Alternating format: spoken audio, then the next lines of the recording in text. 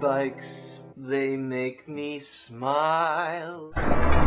Okay, so typical dishing tool, which is simply a gauge to allow you to set the distance from the rim to the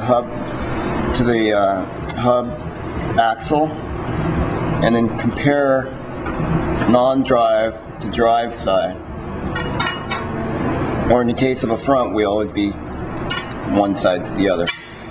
So we set it the distance on the drive side, flip the wheel over.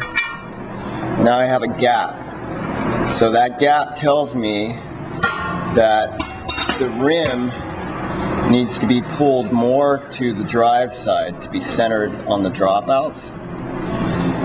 So I need to loosen the non-drive spokes and tighten an equal amount the drive side spokes.